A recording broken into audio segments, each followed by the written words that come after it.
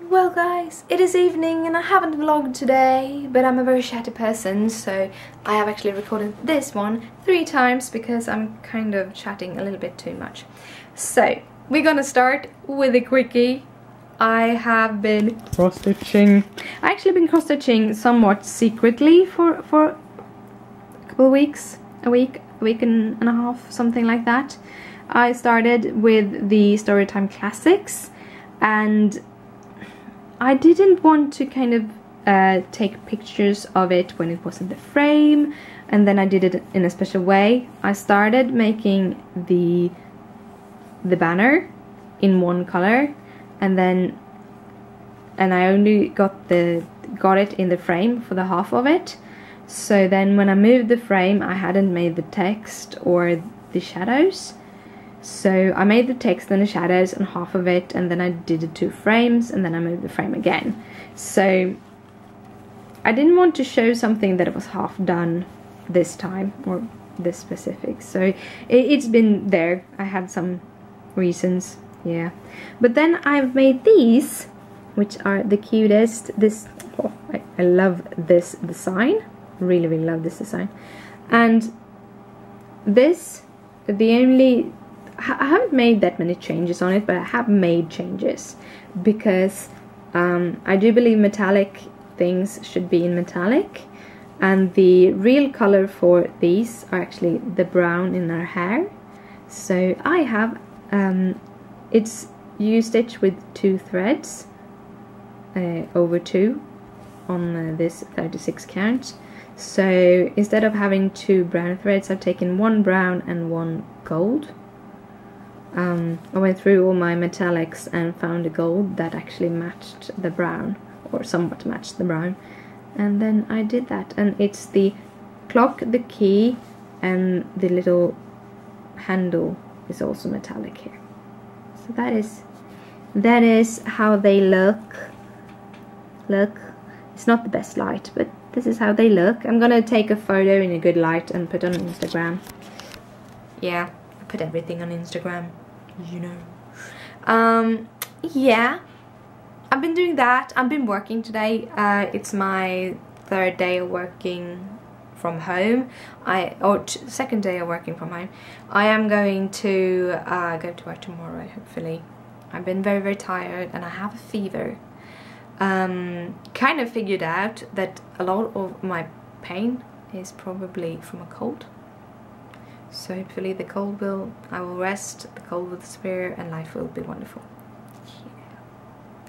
Other things I have done the last couple of hours is I've been future thinking. Here's the thing. I set up my Etsy shop and selling needles, sort of. I want to be able to kind of add to that. My Etsy shop is basically my way to pay for my crafts. I still have my job, I'm gonna continue working and everything, but it's always fun with a little extra money. And I really like the needles, and I really want to be able to continue selling needles to you because I really, really enjoy them and they are pretty cheap. So I'm gonna try to get some more of those needles. I do have them in the store, and I do have at home at the moment, but I think I have to restock some of the needles so that I get them in. I have a little amount, a couple of more hundreds, but that's it. I really, really like the needles, so I hope you like them too. I was asked if I would do Q-snap covers and actually sell them, and I'm thinking about it.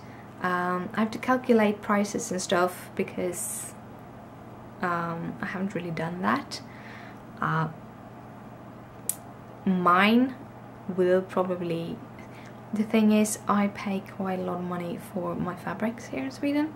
I don't know what you pay, because actually it wasn't that big of a difference, at least not the prices in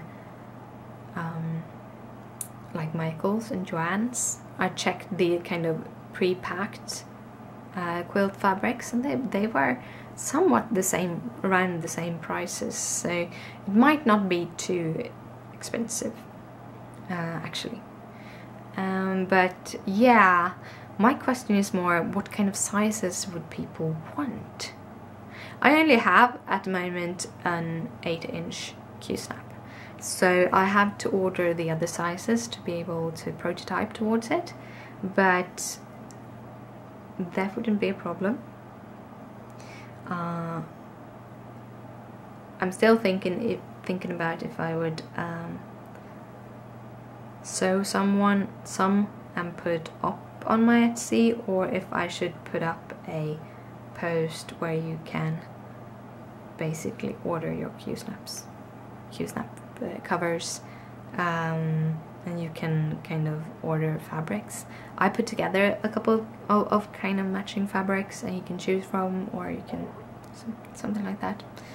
Yeah, I've been thinking a lot about Etsy and about products, and about there's so many things I want to try to do. I want to try to color fabric. I have a fabric here at home that I'm supposed to be coloring, and the whole thing is, if I'm gonna try coloring things, because I already need to buy some things to do it, thinking about that maybe I can buy extra fabric and basically just color up some more while I'm doing it.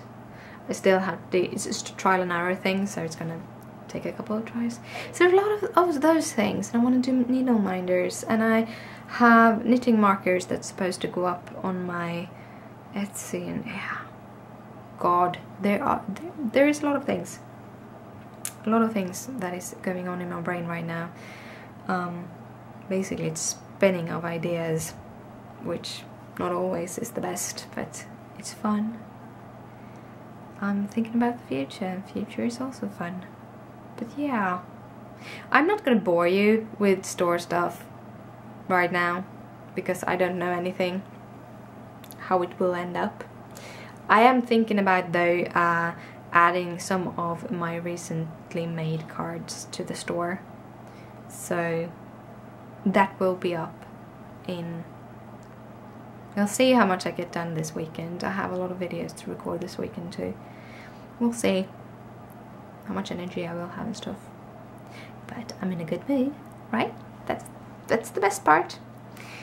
But yeah, I have a video to do a voiceover on, because I really need to get that up in the morning. So I think I'm gonna say goodnight right now. So good night, sleep tight, and don't let the bedbugs bite. Bye.